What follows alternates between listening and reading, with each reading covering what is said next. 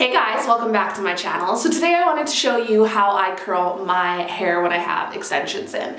Now I do curl my hair with a straightener as well when I have taping extensions in. However, the more that you pull on the extensions is the easier that you end up pulling them out. So I try to keep the extensions in for as long as possible. So that being said, it's a lot better on the extensions if you use a curling iron to curl your hair. It's a little bit more, like it takes a little bit more time, is what I'm trying to say. But I do find it gives kind of more of a nice wave instead of like a princess curl. But then sometimes I like curling my hair a little bit tighter because I know it's gonna last for a little bit longer. However, I still think it's nice. I got so many compliments on this picture that I put on Instagram, and so many people were like, oh my gosh, I love your hair like that, blah. And this is essentially what I did to it. So yeah, if you wanna see how I curl my hair when I have taping extensions in, you're gonna wanna keep on watching.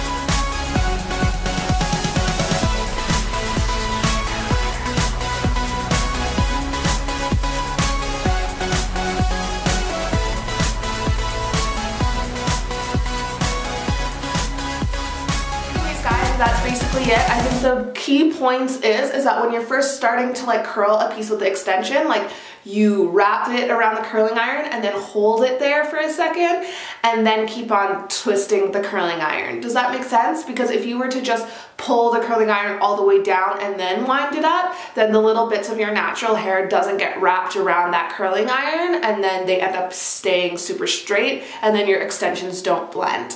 The other thing I would say is really be mindful that you're not pulling super hard on the curling iron, because then essentially you're doing the same thing that you're doing when you are curling your hair with a straightener, and you're putting that tension on the tape-in extensions, and then they slide out really fast. So yeah. Anyways, guys, if you like this video, I would love if you hit that like button. I've been doing videos every day. It is crazy, and I hope you're enjoying them. So if you haven't subscribed, you're gonna wanna make sure that you do that too, just so you don't miss anything. So I think that's it. I think we're good. Anyways, thank you so much for watching. I'll see you in my next one. Bye.